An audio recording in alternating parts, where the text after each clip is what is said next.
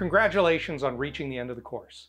You've seen how the transactional outbox pattern can help you solve the dual rights problem, and how CockroachDB's change data capture can simplify your implementation. And you've had the opportunity to put it into practice in a set of microservices. So what's next? Now that you've learned the transactional outbox pattern, you might want to try it out in your own projects, either personal or professional.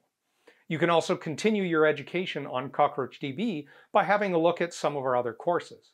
And if you haven't already done so, consider setting up a free CockroachDB serverless cluster so you can continue working with the database.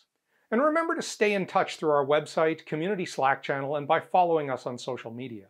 Thank you for your interest in CockroachDB and event-driven architecture. We hope to see you again in some of our future courses.